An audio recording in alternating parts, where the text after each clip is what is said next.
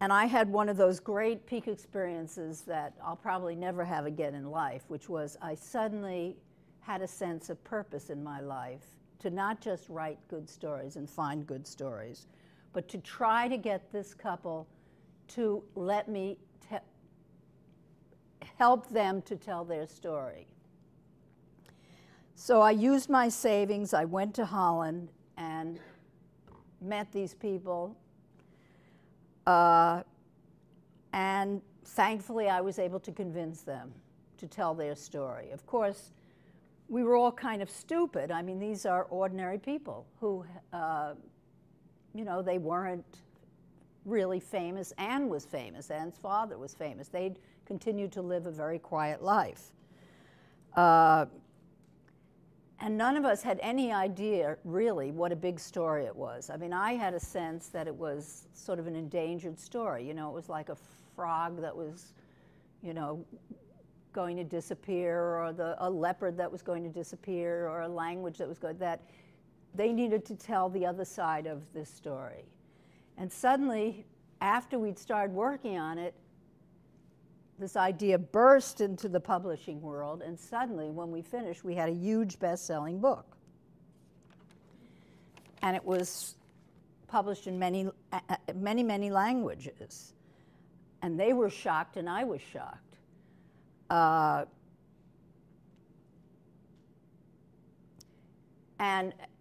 as it happened, it totally changed my life, because when I had sort of entered this world that I've been talking about, this past that my parents wanted to forget about, I,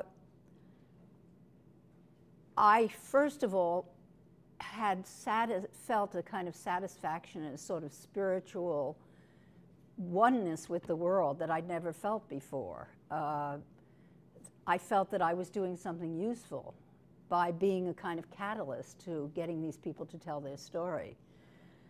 And I liked that feeling. And after I'd written, this book was published and went all around the world. I started to become an insider in this world of Holocaust, of World War II, of survivors. And I started collecting what I considered endangered stories. How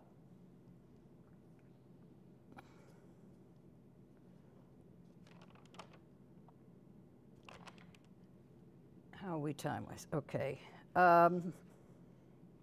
Anyway, since then I've published 7 books.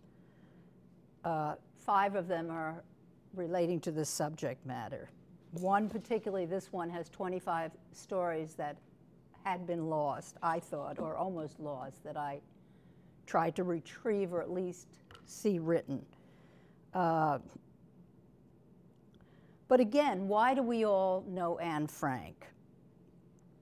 I mean, it's really incredible, because right now, this story is, she was born in 1919. She'll be 80 years old, would have been 80 years old next year if she were alive. There aren't many Jews left in the world. She was Jewish, as we know. There are only about 12 million Jews in the world. Most people who know her aren't Jewish, may not even be interested in that subject. But why do we still know her? Does anybody have any thoughts on that? Why she still resonates in some way with this world that is now so different? Any theories? Okay, well, I have some theories. Thank you for not interrupting so I can go right into my theory. I believe that what has made Anne an icon, I mean, this photograph is really an icon. And I don't think what's made her an icon and what's made people interested in her is her suffering. I don't think it's her suffering. Because when you read Anne's diary, you know, it begins, she's an ordinary 12-year-old girl who gets a diary for her 13th birthday. And the frame around her life just happens to be the fact that a war starts, and she and her family happen to be Jewish, not religious at all, in fact. And shortly after she starts writing her diary, her family has to hide because the occupying Nazis in her country, Holland, are rounding up Jewish people and sending them somewhere far away to camps, and no one knows what's going to happen to them. But Anne's father finds a place for his family, another family in back of his business to hide, right in the middle of Amsterdam. But Anne doesn't really write about injustice, and she doesn't write about feeling downtrodden. I mean, she's sort of, you know, she doesn't get it. She's sort of amazed at why Hitler and others are against her religion. But she doesn't really dwell on it. She's much more interested in the new boyfriend, the crush she has, her friends. She has a lot of conflict with her mother. She adores her father. She loves to describe the hiding place. I mean, she starts writing about her life as a typical teenage girl. And this is really, in my opinion, what people relate to. The ordinariness of being a teenager, whether you're, you know, in Baltimore, or whether you are in war-torn Amsterdam, or whether you're in Kenya, or whether you're in Czech Republic. Those same things are going on with all of us. I mean, the truth is, it's really an accident that Anne is a Jewish girl. I mean, she could be from Pakistan, Albania, Turkey, Iraq, Rwanda, Philippines, Albania, the Congo.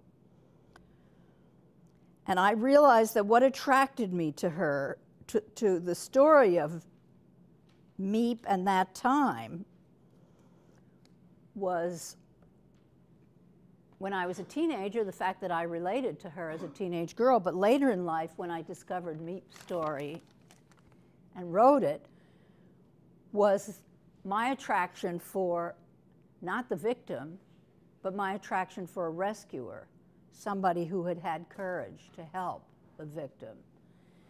And this is what really intrigued me about Miep and her husband and people like them, who during that time had really risked their lives to help other people. And it still intrigues me to this day. And I think I was particularly attracted to Miep and Jan because what they did, they didn't do for politics. I mean, they were people who had political opinions. They didn't do it for religion. They didn't do it for money. There were people who rescued but did it for money. The reason they did it was because Anne and her family were friends, period. They did it out of friendship, the value of friendship. And what I was attracted to was that, having that kind of principle, and the ordinariness of all of them.